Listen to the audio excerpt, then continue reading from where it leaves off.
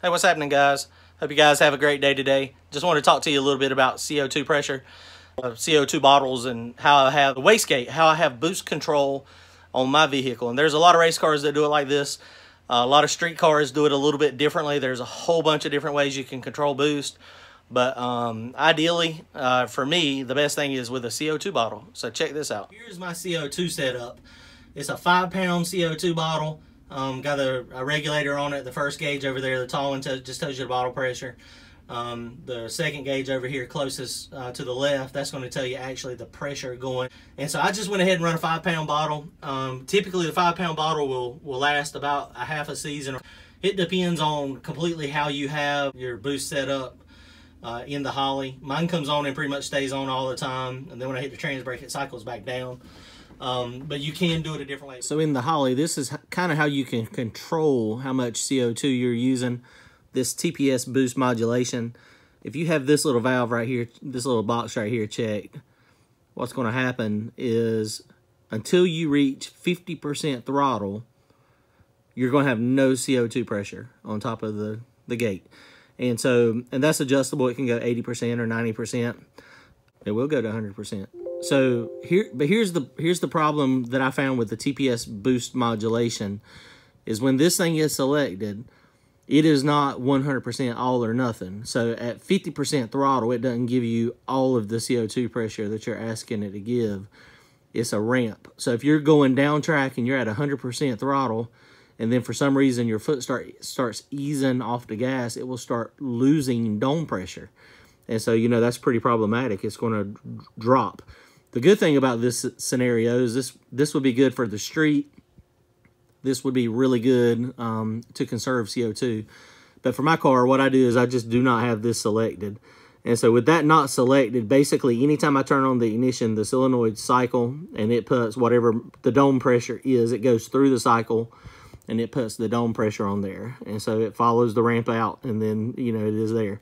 And so like this one, it starts off at 10 PSI, and then at 25 PSI at 2 seconds. So basically it'll just have 25 pounds of dome pressure at all times, as long as my quarter turn valve is turned on at the bottle. So that's the way I do mine. You know, it does, at the end of the pass, I'll turn the quarter turn valve off, and, you know, that's the way I conserve.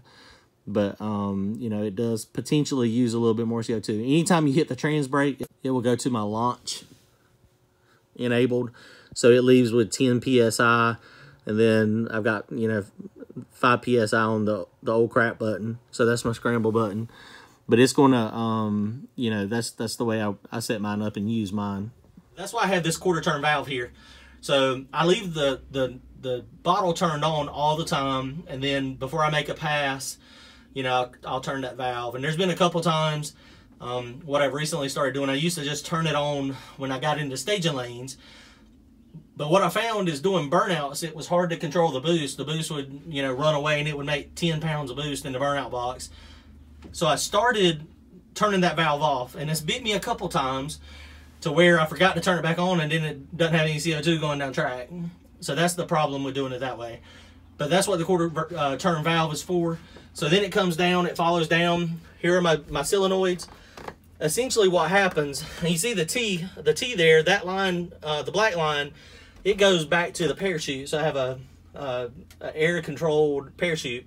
Still pull the lever like normal, but the air solenoid pushes it out a lot faster, a little easier to pack. But it comes down, it goes into the solenoid, regular 6JJ52 valves. But the one on the right is the fill solenoid. You got the T coming through in the middle. The one on the left is the vent. So those work in conjunction together, and then the black line going out, that's the one that goes up to the front of the car and goes to the wastegates. So when you have a preset pressure, the valve on the right, the fill solenoid opens, and then it should open slowly, and it progresses it, and then it gets to the pressure that you want it to be. And then if it overpressurizes, then the dump solenoid dumps a little bit of pressure. And so you'll hear it clicking back and forth. And so that's how these work. So what will happen, I got the pressure gauges turned on. It's got about 85 pounds of pressure on the valve going on there. This is turned on, and then it goes down to the solenoids. Comes on, it will pulse from the fill side to the dump side, and that's how it maintains the CO2 pressure. CO2 pressure goes down that line, and it goes up to the top of the wastegate. Essentially what happens is you're making it appear that you have a varying rate spring in the wastegate. So when you put, say, 40 pounds of dome pressure on it, you've got a real light spring in the wastegate. I run starter solenoid springs off of a small block Chevrolet starter. So, I mean, you know, it's one of those things that you want as light as a spring as possible. Some people don't even run springs in them. They just let the CO2 do all the work. Another thing to think about, CO2 pressure does not always 100% follow boost 1-to-1. So you may have to put 50 pounds of dome pressure on the wastegates in order to get it to make 20 pounds of boost or 25 pounds of boost. Sometimes it does follow 1-to-1. And if you've got 40 pounds of dome pressure, you will have about 40 pounds of boost. What seems to be happening is that's another indication of how your turbo is doing. Once you get to a point where it's close to 1-to-1 and then suddenly you have to start adding 5 or 10 pounds of dome pressure to pick up 1 pound of boost, if you'll go back and look at your back pressure, most likely your back pressure is starting to increase as well. And so that's an indication you've almost run out of turbo. So it doesn't always follow it. It would be nice if it did follow it 1-to-1 all the time, but it doesn't. It completely depends on your setup. It depends on how everything is matched together. So the CO2 pressure comes down. I've got 2 wastegates. So on mine, it goes to the top of this wastegate and then to the top of this wastegate. And then this is the pressure sensor.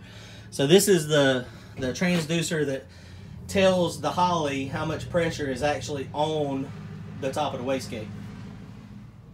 The bottom port on the wastegate, this just goes to the compressor housing like normal. So it's able to read the boost, get boost acting on the lower side, and then you get CO2 pressure acting on this side. And the basics of how the CO2 works, you know, you build a ramp. So you tell it you want to start off with 10 or 14 pounds of dome pressure, and then when you let go of the trans brake, it'll ramp up to 40 or 50 or 30, whatever you choose, how much ever boost you're trying to make.